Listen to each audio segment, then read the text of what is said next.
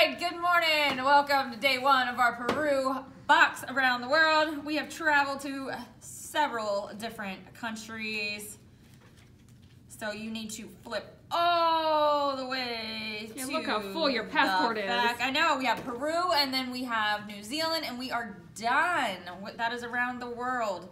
Maybe we'll get a wild hair and do another around the world series next year. Not right now, not right now, but all right, so glue in your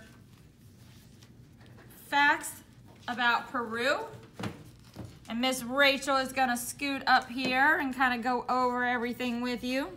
All right, good morning, everybody. Thanks for joining us today. So, as Miss Gracie already said, we are visiting Peru this week. Peru is in South America, and its flag is right here. It has red stripes on either side, a white stripe in the middle, and then a beautiful little seal in the middle there. Several flags. Yes. To get to this one, yes, just saying. Peru does have several quote-unquote official flags, and this is the one that we landed on for this one. The official language of Peru is Spanish, and to say hello in Peru, just say hola. Hola. Hola. ¿Cómo está usted? Muy bien. Alrighty, its national animal is the vicuña. And you see that little squiggly line over the N? It's called a tilde, and that make the nya sound, so it's vicuña. And its famous landmark is Machu Picchu. This is gorgeous. It is very, very famous. A lot of people go and visit it every year. I have never been to Machu Picchu. I've never been to South America. So is it on your list? It is on my list. Okay. Absolutely. Okay.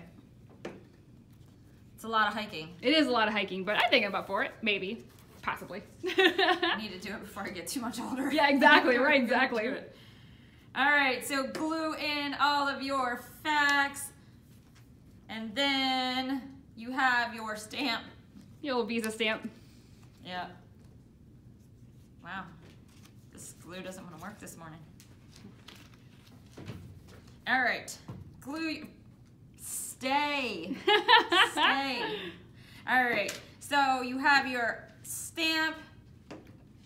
Give your passport a stamp. You are officially, boom, welcome to Peru. All right. So, very first thing we are going to do is our bag. We're gonna make a llama. I always want to say, save the drama for your mama, but the llama keeps making me think of that. Rhyming words, I don't know. Probably from that Mama book, yeah. Save the drama for your llama. That's right. All right, so you need to find all the pieces, lay them out in front of you. Doesn't look right, does it? Not yet. We'll get there. So, if it looks like that and it doesn't match up, turn it around. Flip it over, okay? And then it should match up. All right, very first thing we're gonna do, just like a little puzzle, I'm gonna put some glue on here. And we're gonna line up the head. Push that on there, and then we're gonna line up the body and do the same thing. So make sure the feet line up. So put some glue all over. And then line up the feet. Hooves. That's right. All right, that is step one, easy peasy. Okay, 2, we're gonna flip it over. And then you have 2 clothespins and a popsicle stick. Sounds crazy, Miss Chrissy. Well, my brain works that way. All right, so you are going to line up the clothespins right at the feet. Okay, that'll help it stand, give it a little bit of stability. And our popsicle stick is gonna go right in between. Okay, a little closer so you guys can see that. So it's just kind of making it sturdy. You can do it this way, you can glue it this way, either way. So lots and lots of glue on your clothespin, open side down, and line it up right with the foot, or the hoof. Okay, do same thing on this side.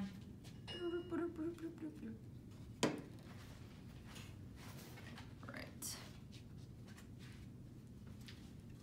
Okay. All right, stick. Lots of glue. All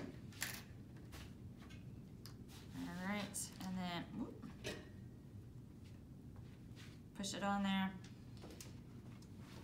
Okay, that's just to give it a little bit of stability. Well, need some wool. Yep, he's not quite done yet. Need some wool.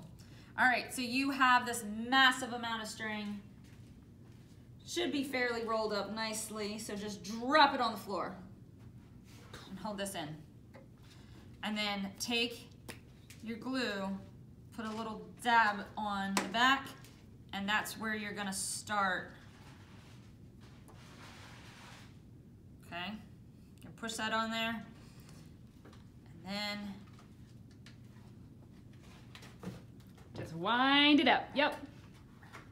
wrap. We need to make our llama nice and woolly. Wrap.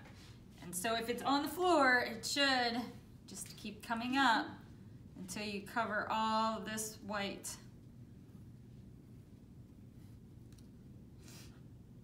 Now, I will tell you, if your child has a really hard time with this, leave off the clothespins, leave off the, or actually, I mean, you could still do that, but take the string and cut it into little pieces, and then just have them glue the front and stick the yarn on that way. Yep, that's also an option too.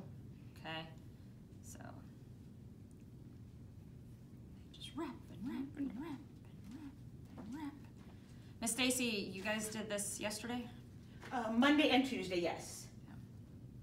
If With there the are- little guys, though, we did what you said, where we This. cut it up a little bit. Mm-hmm. Yeah.